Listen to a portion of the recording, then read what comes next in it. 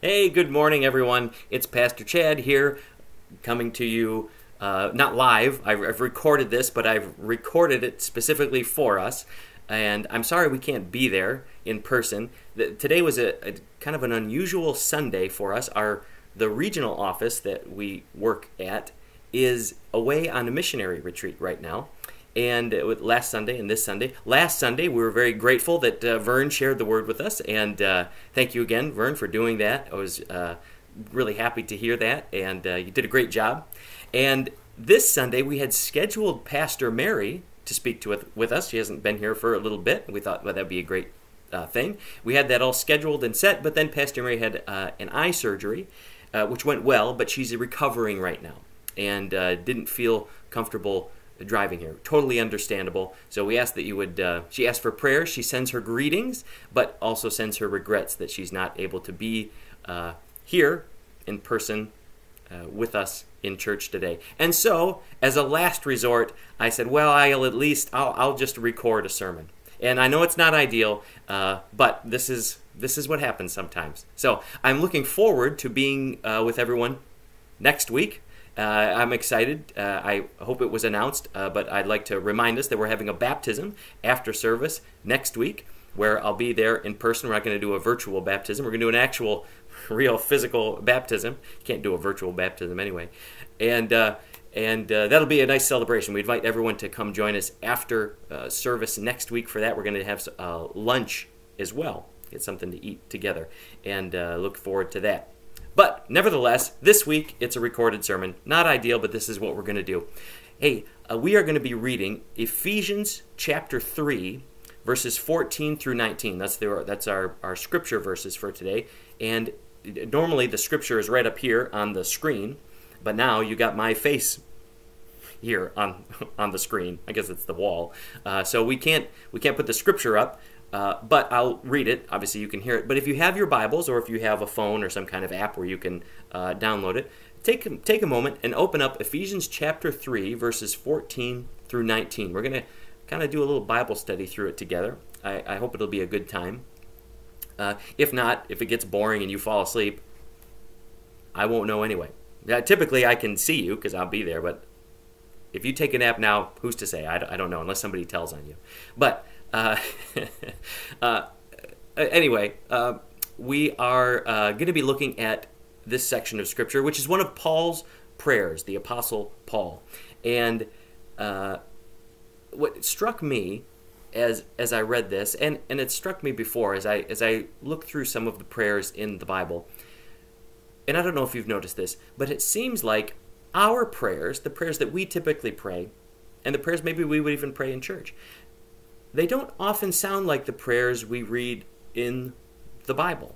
Of course, there's the most famous prayer, the Our Father, I guess we would call it in English, the prayer that Jesus taught his disciples to pray, Our Father who art in heaven.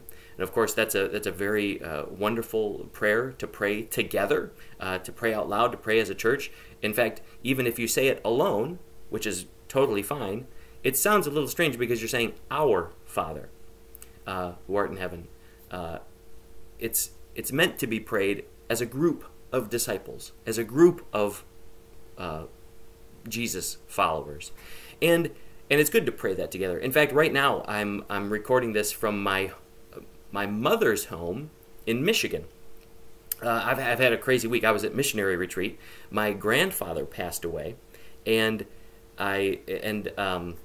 he lived a good life. He lived to a ripe old age, and we were able to celebrate his life. He loved the Lord, and it was good to be able to come together. But I had to leave missionary retreat, come here to my family, see my family. I get to see my son. My son Carson sends his greetings as well, and there at the funeral we celebrated his life. We remembered his life, and we spoke the words of Jesus' prayer together, Our Father who art in heaven. And that's wonderful. And obviously when we pray that prayer specifically, of course we're praying biblically, because these are literally the words that Jesus gave us. And as we pray that prayer really does transform us. And I encourage, if it's not a habit in your life, make reciting the Lord's Prayer a part of your daily walk. And somehow those words, even speaking those words often, helps transform our minds and our spirits and our souls to be better conformed to the image of Christ. And it's good that we would pray other things to God. We should be, when we pray, and the Bible encourages us to bring all our prayers and petitions to the Father. Anything that's on our heart, bring right to the throne of God. We have that privilege bought for us by our Lord Jesus. And so it's good for us to do that. Nevertheless, there are times where it feels like the prayers in the Bible just sound different from our prayers. So we're gonna read Paul's prayer for the church in Ephesus, and just as we read it together, I just want you to think: does this prayer sound like one of my prayers, or does this prayer sound like a prayer that we would normally hear? And I'm curious to what you think on that. Now, well, I tell you what, let's just read it, and with that in mind, let's just read Ephesians chapter 3, verses 14 through 19. If you have it there, you can read along, or just relax and listen to the soothing sounds of my voice as I read the Apostle Paul's prayer here. Again, he's praying this for the church. He says this: "For this reason I kneel before the Father, from whom every family in heaven and on earth derives its name." And here's his prayer. He says, "I pray that out of his glorious riches he," God the Father, "may strengthen you with power through his Spirit in your inner being, so that Christ may dwell in your hearts through faith. And I pray that you, being rooted and established in love," some translations say grounded in love, "being rooted and established in love, may have power, together with all the Lord's holy people, to grasp how wide and how long and how high and how deep is the love of Christ, and to know this love that surpasses knowledge, that you may be filled to the measure of all the fullness of God." And before we continue, let me just say specifically a word of prayer for us as we are meeting together and looking at these words. Oh Lord, would you illuminate our hearts and minds to better understand what it is you would have for us today. Open up our hearts, open up our ears, open up our spirits for that your words would fill us, Lord, today. We would ask this, and I ask this, Lord, in the powerful name of our Lord and Savior Jesus Christ. Amen. Amen. Well, I wanted to kind of do a little bit of a Bible study here with us today to really break it down. I mentioned this before when we looked at Paul's earlier.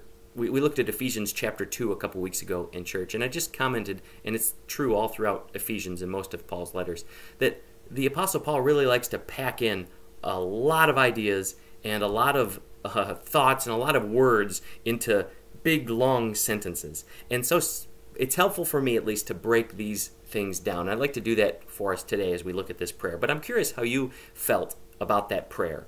And if you feel like, yeah, that sounds like a normal prayer, or if it sounded a little bit different than the prayers that we typically hear. Now, there's a few points from Paul's prayer that I wanted to that I noticed. A few things that I thought sounded kind of different than we normally hear. First thing Paul is asking for right out of the gate is that Paul says, "I pray that out of God's glorious riches," and God has some glorious riches, "out of those riches, God may strengthen you with power through his Spirit in your inner being." So first and foremost, Paul says, I'm dealing with this church in Ephesus, and not just the church in Ephesus, but all of these churches, and a lot of Paul's prayers sound similar. They all sound something like what he's praying here. A lot of Paul's prayers sound like this. And all of these churches have these lots of really serious problems. They're going through persecutions. They're going through church splits. People are doing all sorts of immoral things in these churches. People are falling from the gospel. People are lying and cheating and showing up to church drunk even. Like all sorts of just crazy problems in these churches. And what does Paul pray for? And this is the thing I think that surprises me. The thing that Paul prays for, first of all, is power. He wants God to strengthen us, the church, God's people. He asks that we would be strengthened with his power. And there's a specific type of strength that Paul says here. It's the strength in our inner being. He wants our inner being strengthened. So not so much our physical bodies, which is what a lot of times I think what we tend to pray for is the more physical type stuff. Hey, we've got sicknesses, we've got death. My grandpa, whom I'm here to visit, to visit family with, to celebrate in his funeral, he succumbed physically to death. And usually when we pray, we'll pray for something like physical. We pray for physical strength so that we can endure whatever is going on, or we can be healed from whatever is happening. And absolutely we should pray for that stuff. Jesus prays for that. Jesus gives healing. Jesus empowers physically. But notice the prayer here. Paul says, I would like the church to be strengthened inwardly. Not so much that you would be big and strong, like me, like Chad, or that we would be strong enough to handle these physical circumstances, but I want you to be strengthened in your inner being, in the core of who you are. I want God to pour out his riches into your spirit so that you would be powerful.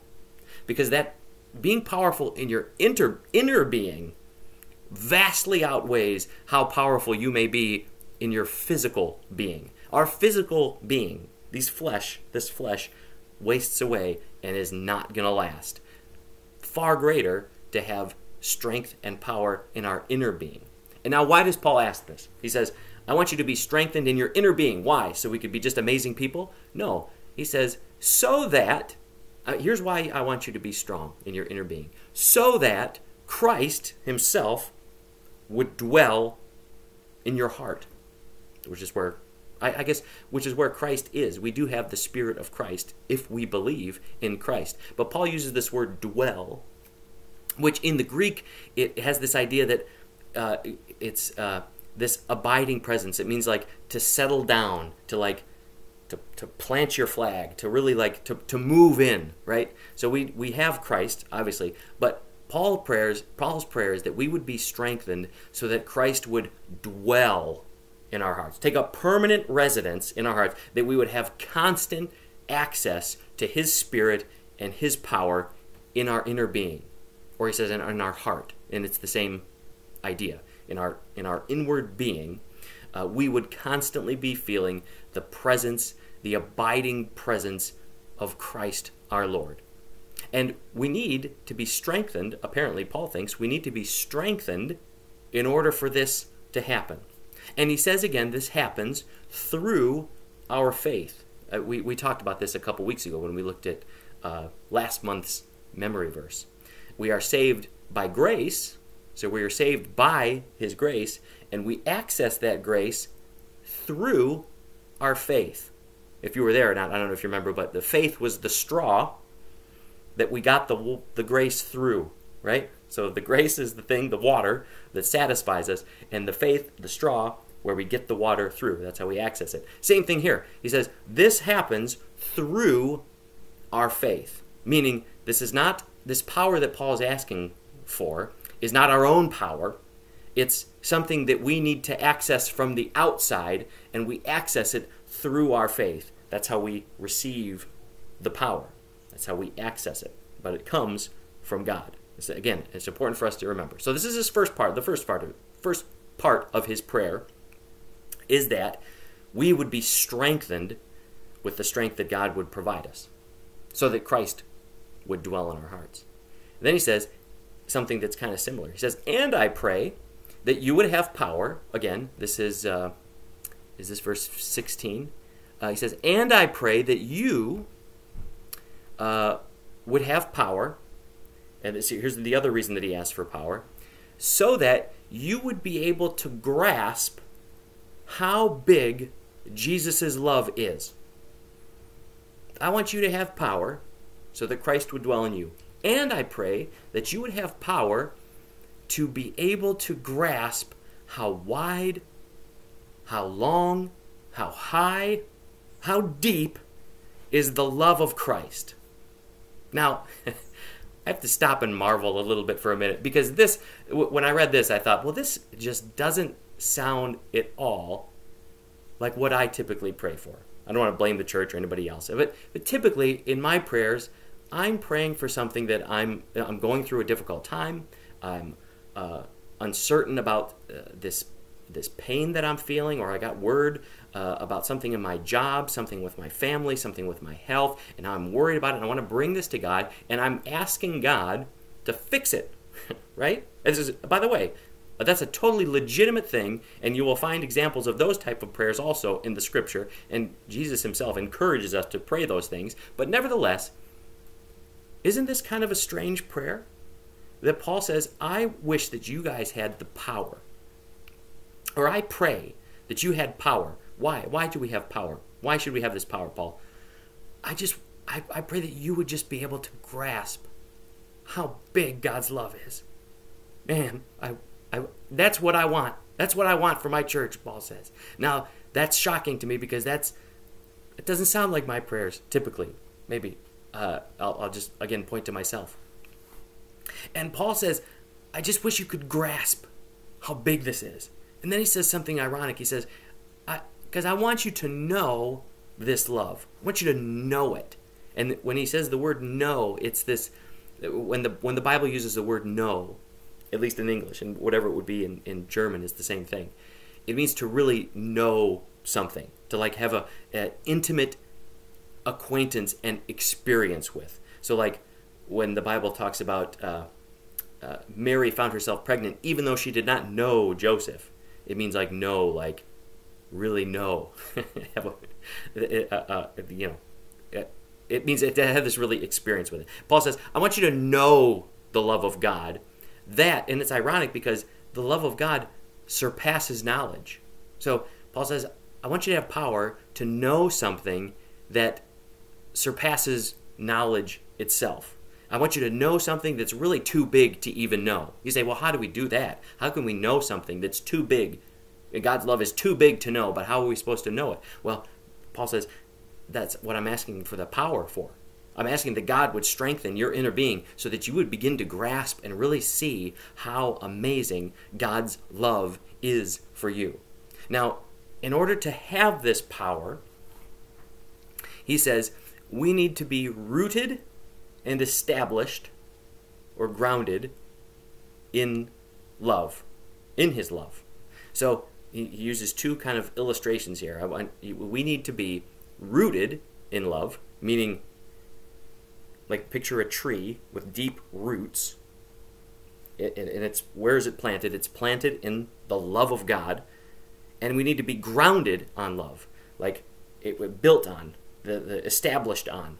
Like there's a foundation, and we need to be firmly planted, or planted, I guess is, but built on this foundation of love. And so, as you're praying, or maybe do me a favor, if we could all close our eyes right now.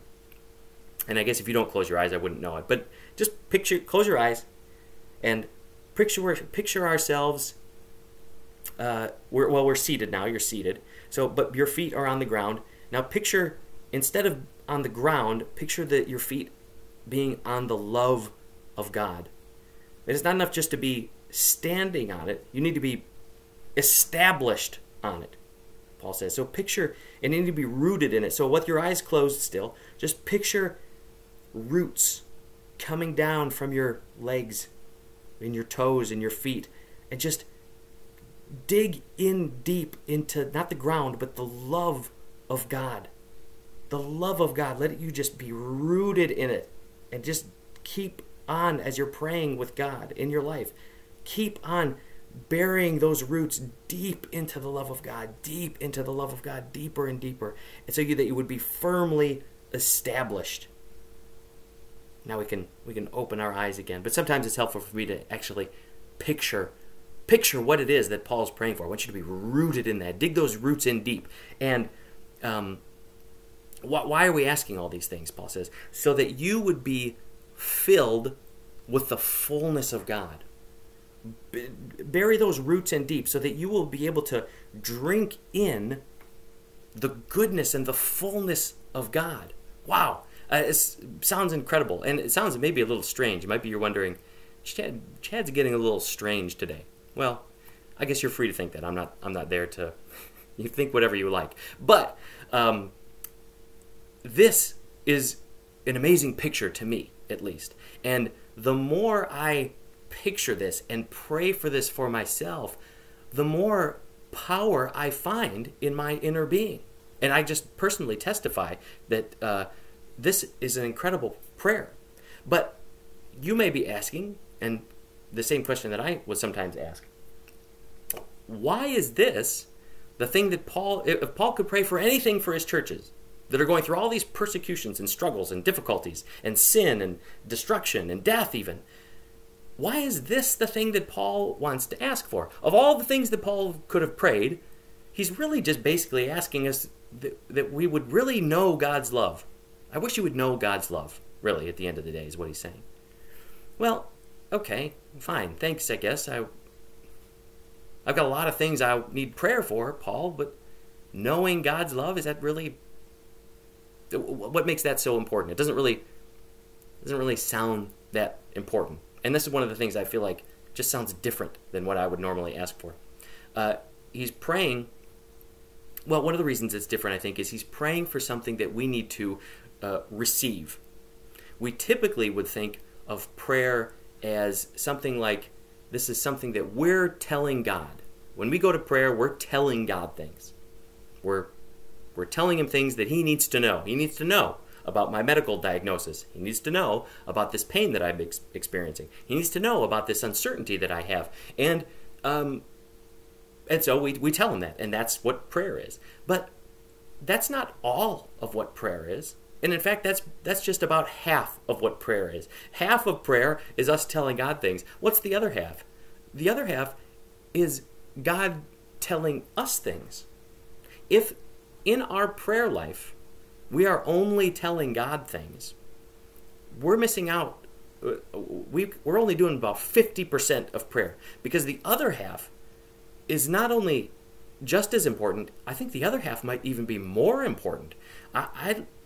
I think that listening to God and hearing what God might have to say to us, in fact, I think that's far more important than whatever we might have to say to God.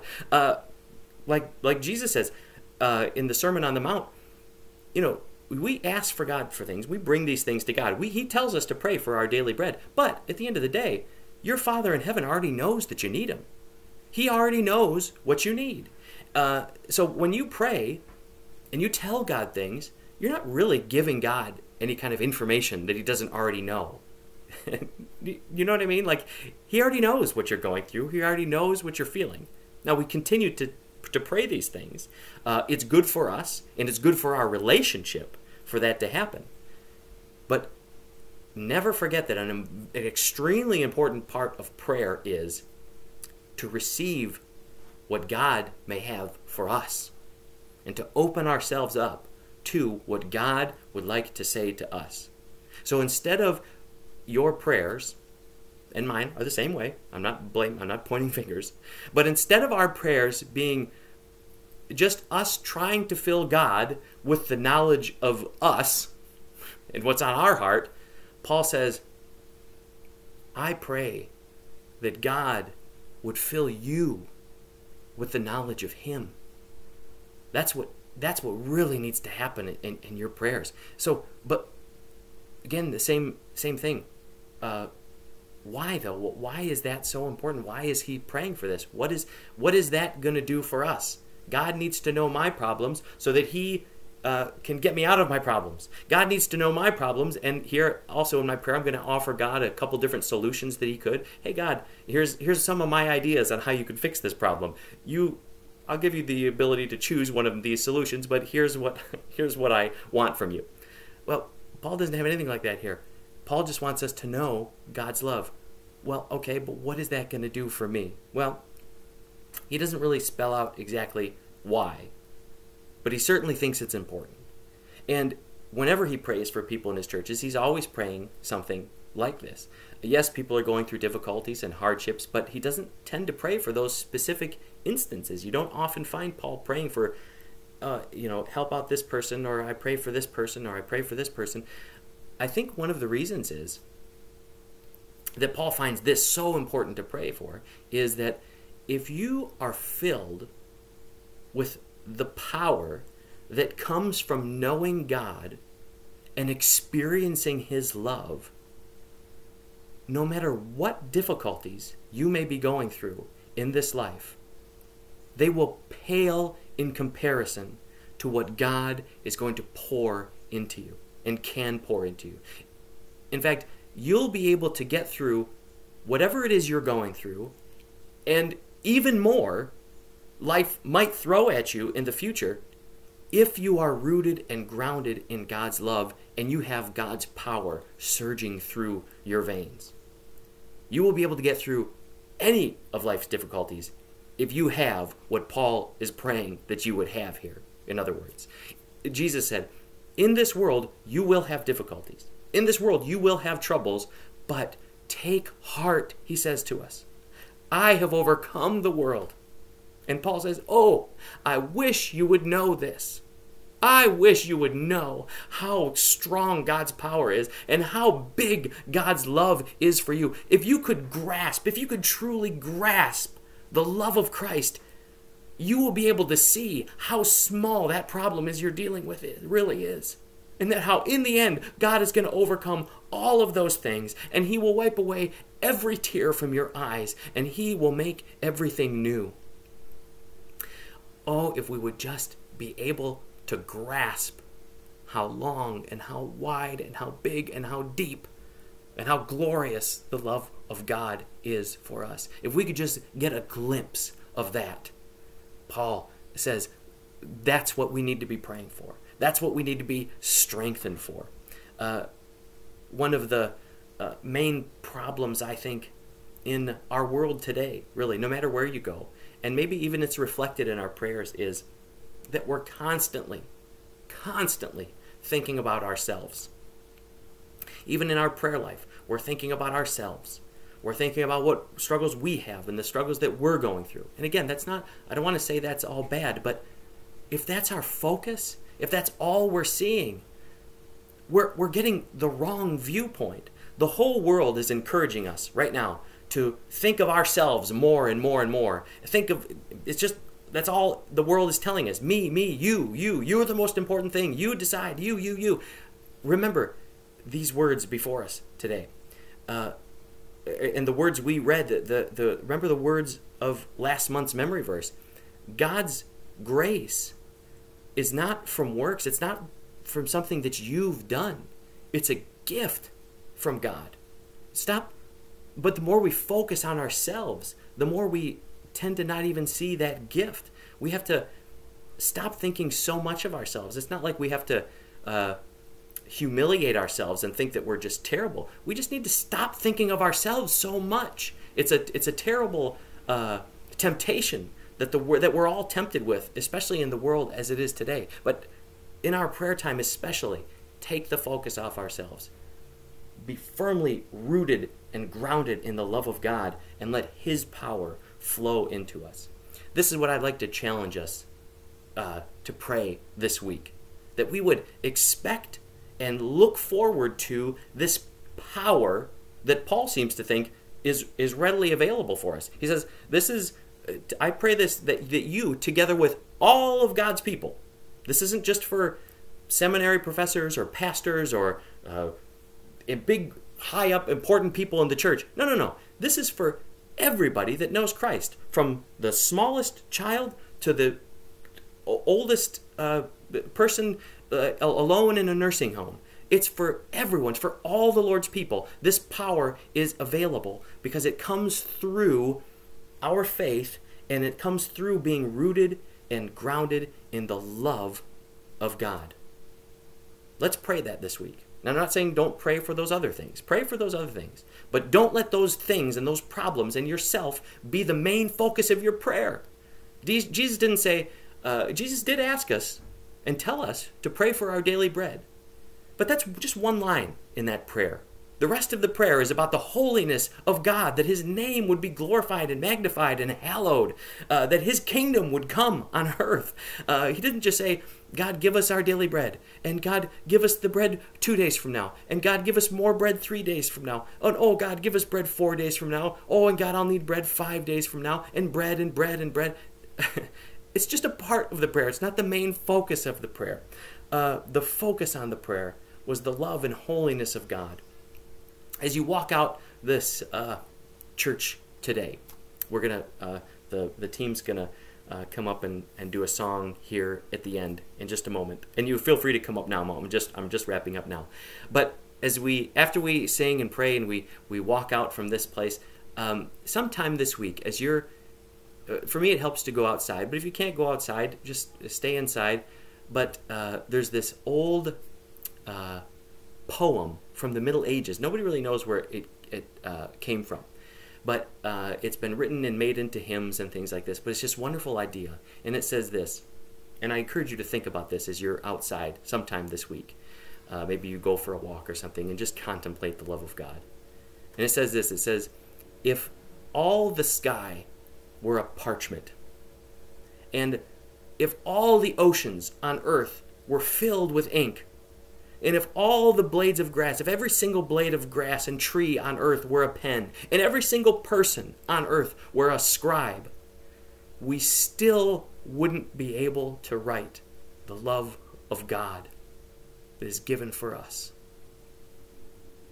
We couldn't possibly grasp, and we can't possibly grasp how big God's love is for us.